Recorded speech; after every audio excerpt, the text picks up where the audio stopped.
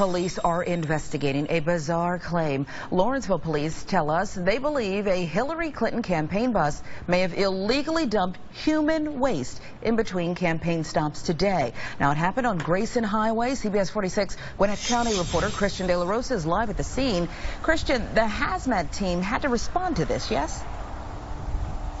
Yes, they did, and so you can imagine the commotion. Police tell me that when they showed up here to the 500 block of Grayson Highway, it was all covered in toilet paper, and there was a foul smell. There was a foul smell everywhere, and it was all caught on tape. Take a look at pictures we obtained of this bus. We got them from an eyewitness.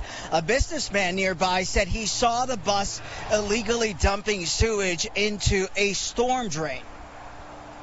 Wastewater just dumping all out in the street, pouring out in the storm drain. And at this time, I've got my cell phone out and I'm taking pictures at this because I don't care who you are, that's just wrong. And I can also tell you that investigators with the State Environment Protection Department are now investigating that. Over there, if we can pan over to the side, is the storm drain where the bus was parked. And there are concerns at this point that whatever was dumped may have gotten or reached several bodies of water in the area. Now, we are also in contact with the Clinton campaign. We're trying to get them to answer some of our questions and get a statement from them in response, and I'll have that all new at 5.